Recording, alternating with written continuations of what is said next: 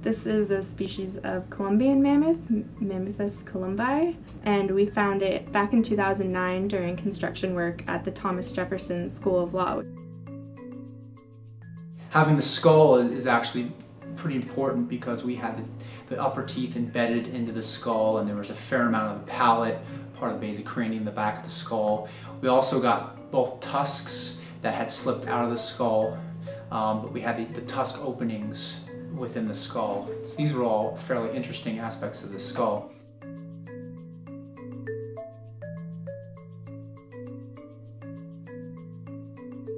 My name is Gilbert Boswell. I'm a radiologist working at the Navy Medical Center, San Diego. We do imaging, advanced imaging for all of our beneficiaries here, anything involving X-ray, CAT scans, ultrasound, MRI. As far as we know, this species of mammoth has never been digitally captured using CT technology. We're in the process of doing a research project. We're trying to describe this animal. So a lot of the diagnostic features that help you tell specifically what species of mammoth you have are found in the teeth and also within different pieces of anatomy on the skull. So the reason that we scanned the mammoth skull is because doing the scan would allow us to see more of the skull that we can't see with just our regular eyes.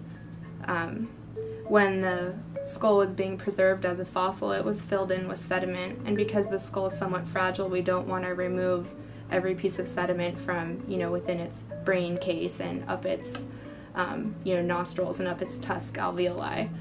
So by doing the scan, we're able to separate out the sediment so that we can see more features from inside the skull, things like the inner ear and the shape of the brain case.